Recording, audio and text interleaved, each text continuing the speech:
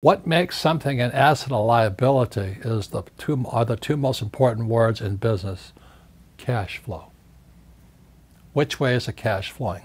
So an asset, if the money is flowing into your income statement, it's an asset. So my rich dad would say, if money is flowing into your pocket, it's an asset. If money is flowing out of your pocket, it's a liability. So the average person, they go out and they buy a house, they say, oh, it's an asset. But every month, it's flowing straight to the bank. So your money flows straight to the bank. Not that intelligent. You know, I want the money to flow from the bank to me. So it flows to the bank. Or what they'll do is they'll buy a stock or a bond or a mutual fund, and it's an asset, and it flies straight to Wall Street.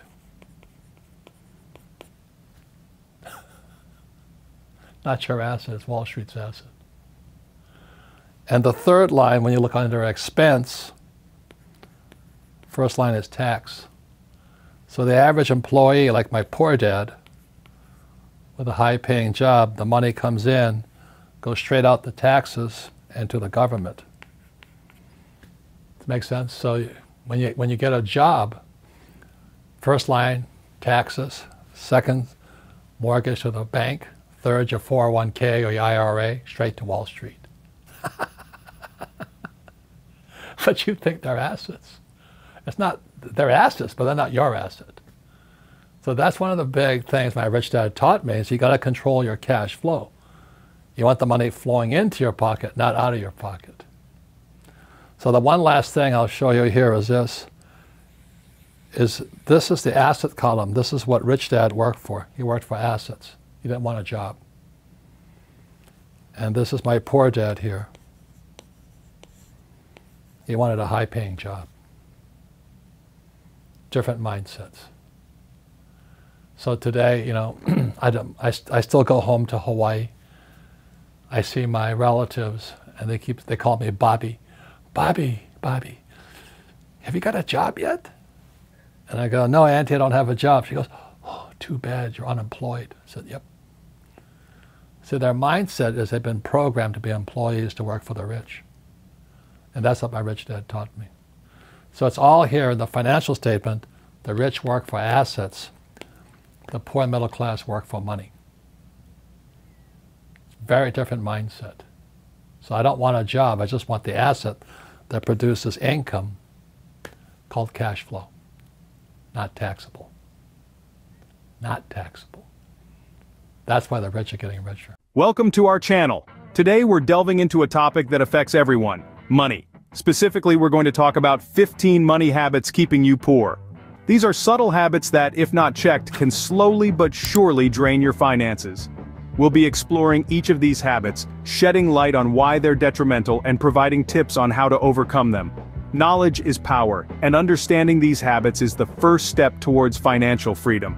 Before we dive in, remember to like, subscribe, and comment to help support the channel. Now let's get started. Starting with habit number 1, not tracking your expenses. Here's the thing. When you're not keeping an eye on where your money is going, it's easy to overspend without even realizing it. It's like driving with a blindfold. Sounds dangerous, right? That's because it is. By tracking your expenses, you give yourself the chance to see the bigger picture, to understand your spending habits, and to make informed decisions. And that's the first step towards financial success. Remember, knowledge is power, especially when it comes to your finances. Next up is habit number 2, neglecting to create a budget. Picture this. You're on a journey, but you're not sure where you're going. That's what it's like to handle finances without a budget. A budget serves as your financial compass, guiding your spending decisions and saving habits. Without it, you're likely to drift aimlessly, making impulsive purchases and neglecting to save. You might end up in a sea of debt or worse, financial instability. A budget is your financial roadmap. Don't navigate without it. Moving on to habit number 3, not paying off your credit card balances in full. You see, credit card interest rates can be quite the sneaky devil. They may seem small and insignificant at first, but if not promptly addressed, they can accumulate into a mountain of debt over time. It's like a snowball rolling down a hill. It starts small but can quickly grow to an overwhelming size. And remember, every penny you pay in interest is a penny lost. So make it a habit to pay off your credit card balance in full each month.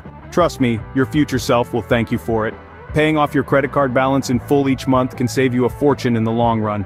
Our fourth habit is one many of us are guilty of: impulse buying. This is when you make unplanned, spur-of-the-moment purchases. It might feel good in the moment, but the financial drain it can cause is no laughing matter. To avoid impulse buying, try implementing a waiting period before you buy anything. This can be as short as one day or as long as a month, depending on the cost of the item. Another strategy is to make a shopping list and stick to it. Impulse buying can be an expensive habit. It's one that's worth breaking. Habit number 5 is wasting money on lottery tickets. Now, we all dream of hitting the jackpot, don't we? But let's face it, the odds of winning the lottery are astronomically low. It's like trying to find a needle in a haystack, but the haystack is the size of a city. That hard-earned money you're spending on lottery tickets, it could be put to much better use. Think about investing it or saving for a rainy day. Remember, the house always wins. Invest your money wisely, instead. Our sixth habit is trying to keep up with others financially. It's a trap, folks. Comparing your financial situation with others is like comparing apples to oranges. Each one of us has unique circumstances, goals, and resources. Trying to match someone else's spending habits can lead you down a slippery slope. It's not about what the Joneses are doing. It's about what works for you. Living within your means is the key to financial stability. Focus on your own financial journey, not someone else's. Habit number 7 is choosing renting over homeownership. Now, renting may seem like the easy option, but it's a bit like running on a treadmill. You're moving a lot, but not really going anywhere. Homeownership, on the other hand, is an escalator to wealth. It may seem daunting at first, but with every mortgage payment, you're investing in your future, steadily accumulating wealth. Plus, there's the potential for property appreciation and tax benefits. Homeownership can be a great way to build wealth over time. Eighth on our list is not saving for retirement early. It's a common misconception that there's plenty of time to start saving for retirement. However, the reality is the sooner you start, the better. Here's why. When you save early, your money has more time to grow thanks to the magic of compound interest. Compound interest is when your interest earns interest, essentially making your money work harder for you. The earlier you start saving for retirement, the better. Habit number 9, frequently eating out instead of cooking at home. Now, we all love a good meal out, don't we? It's convenient, tasty, and requires no dishes to clean up afterwards. But have you ever stopped to consider how much more you're spending on restaurant meals compared to home-cooked ones? Let's break it down. A single meal out can cost you the equivalent of several meals prepared at home. Over time, these costs add up, leaving a sizable dent in your budget. Eating at home is not only healthier, but it can save you a significant amount of money. Next up, habit number 10, not negotiating your salary. So, you've landed that job you were eyeing. Congrats! But have you thought about negotiating your salary?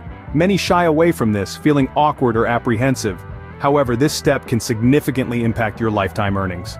A few extra dollars now could translate into a much larger sum over the years. So, muster up the courage, do your research, know your worth, and don't be afraid to ask for it. Remember, it's not just about what you save, but also what you earn. Habit number 11, neglecting to comparison shop. Did you know that by spending a few extra minutes comparing prices across different platforms, you could save substantially? That's right. Whether it's groceries, clothing, or even insurance policies, comparison shopping can help you find the best deal and save money. It's all about making your money work harder for you. So next time you're about to make a purchase, take a moment to shop around. A little research can go a long way in saving you money. Our 12th habit, not taking advantage of discounts and rewards programs. These programs are designed to benefit you, the consumer, by allowing you to save money on purchases you were already planning to make. They can range from points programs at your favorite grocery store, to cashback offers on credit cards, to frequent flyer miles with your preferred airline. By not participating, you're essentially leaving free money on the table. Imagine all the savings you could accumulate over time. So, next time, don't just pay, but gain something back. Make your money work harder for you by using discounts and rewards. Habit number 13, not considering a side hustle. Now let's talk side hustles. They are not just about earning a few extra bucks. They can be a game changer for your financial landscape. Imagine the potential of an additional income stream, working in harmony with your primary job. It could help you clear debts faster, save for that dream vacation, or even invest for your future.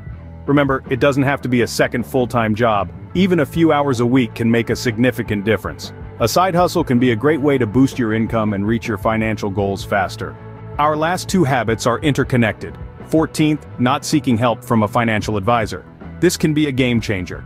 A financial advisor can help you navigate the financial landscape, offering advice tailored to your specific situation and goals. They can provide insights into budgeting, retirement planning, and investment strategies that you may not have considered.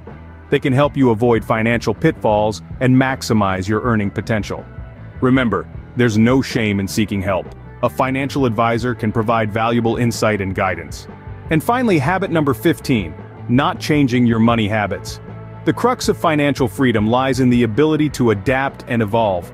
Recognizing detrimental financial habits is the first step, but the journey doesn't end there. It's about taking that knowledge and implementing changes, transforming the way you handle money. It's about swapping out those old harmful habits for new beneficial ones. This is a continuous process, a commitment to improving your financial health for the long haul. Change is hard, but when it comes to your financial future, it's worth it. And that's a wrap on the 15 money habits keeping you poor. We've taken a journey through the pitfalls of not tracking expenses, the importance of a budget, the dangers of credit card debt, and the trap of impulse buying. We've exposed the lottery ticket illusion, the futile race of keeping up with others, the potential of home ownership, and the necessity of saving for retirement. We've also tackled the expense of eating out, the power of negotiating your salary, the wisdom in comparison shopping, the value of discounts and rewards, the potential of a side hustle, and the significance of seeking financial advice. Remember, small changes can have a big impact on your financial future. Thanks for watching, and don't forget to like, subscribe, and comment.